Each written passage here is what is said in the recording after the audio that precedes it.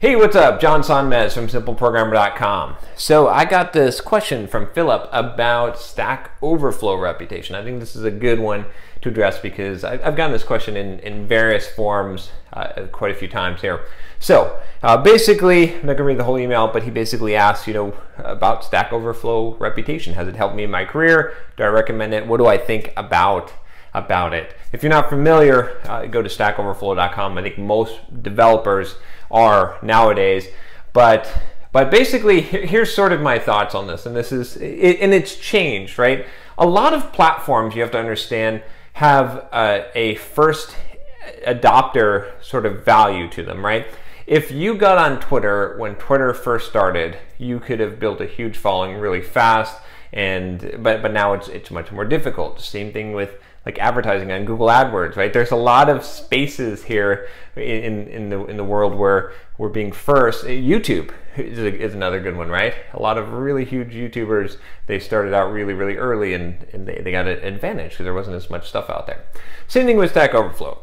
When you first started on Stack Overflow, and I was in the beta there, but I wasn't super active. I've got like, what, 4,500 points or something. I don't even know if that's good anymore, but it's hard. I think it's hard to get that amount now, right, starting out. And it's because, heck, there wasn't very many questions. There weren't very many people answering questions. It was easy to just jump on there and get your answers upvoted by people, and you didn't have this race for answers to the question. Now, I think if a question shows up on Stack Overflow, there's like 20 people answering it right away, trying to build up their reputation, and they're doing good answers that are detailed, and they're spending a lot of time on this. So it's quite an investment now at this point. So I think, to answer your question, early on, I think Stack Overflow made a lot of sense, especially it was a new platform. A lot of people were, having a reputation on there was sort of a rare thing, and it showed it was a first, people hadn't seen it before. It was a good way to demonstrate your ability to solve problems and be helpful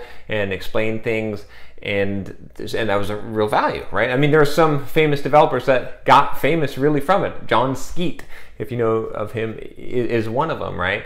So, and there's a few others. Bill the Lizard comes to mind. There's a few people out there that are kind of famous on Stack Overflow, but it's really hard to do that today.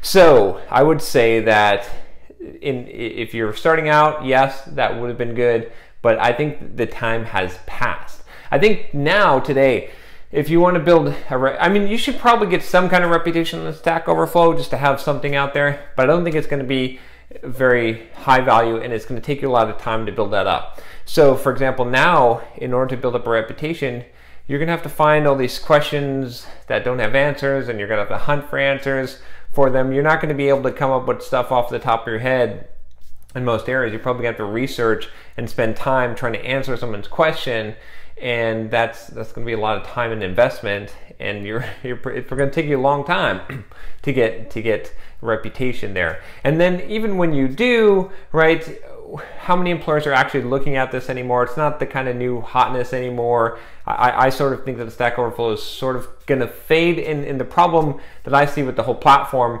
right now, the biggest problem with it is that technology changes. The questions become old. You get bad information because it's old, so it's not as reliable anymore, and that problem's gonna keep on getting worse, right? There's not as much excitement. There's more people trying to game the system. There's more people trying to grind reputation points. So it's just not what it was, and an investment there I don't think is that good. Now, you could prove me wrong if you really, I guess if you're really devoted, right? And this works in any space.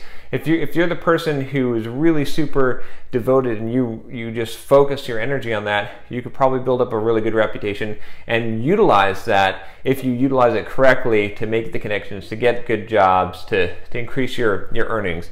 But in general, it's not going to help you, I don't think, much at this point. I wouldn't focus on it. And here's the other problem that I have with it, which is the amount of time required, and Philip mentioned this in his email a little bit, it is going to indicate a few different things. I mean, one, you could be unemployed, and so you have time to answer Stack Overflow questions, but then why are you unemployed? It points to a personality defect in that case. Number two, you're doing this at work when you're supposed to be working, And that's a problem, right? I mean, most employers are like, I don't really want to hire you if you have a Stack Overflow habit, and I know that you're spending like 3 to 4 hours a day on Stack Overflow answering people's questions instead of working.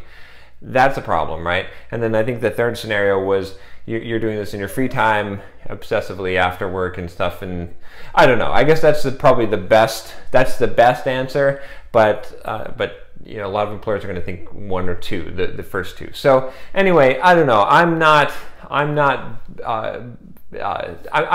a big supporter of using Stack Overflow and I don't see a huge advantage of using it to increase your career. I figure, you know, you might as well do a little bit of answering, get a reputation on there, but I wouldn't focus on it too much. And I'm just not hearing success stories from people today that are using that, you know, and I don't think as many employers are looking at that as much. You know, having one or two, but I will, one caveat here real quick, and then I'll end this video. But basically, having one or two really good answers that you've put on there is going to be helpful, because then you can point to that, and if an employer looks you up and they find your Stack Overflow profile and the question that you have answered, and you've answered a nice, detailed, helpful question, then it's going to show that you know how to explain things well, and that you understand whatever that technical topic is well, but it's not going to show that you spend all your time on Stack Overflow. So I think that could have some serious value. So I would probably invest there, but I wouldn't invest too heavily in the platform at this point. It's just going to be too hard, and the benefits are not going to be there. You can better spend your time creating your own blog. As I said, you know, as I always say, go to my devcareerboost.com/blogging course. You know, just go to simpleprogram.com and sign up for the blogging course there and do that. That's going to be much better than messing with Stack Overflow at this point, at least for your career. If that's what you're interested in, is increasing your earning, do that.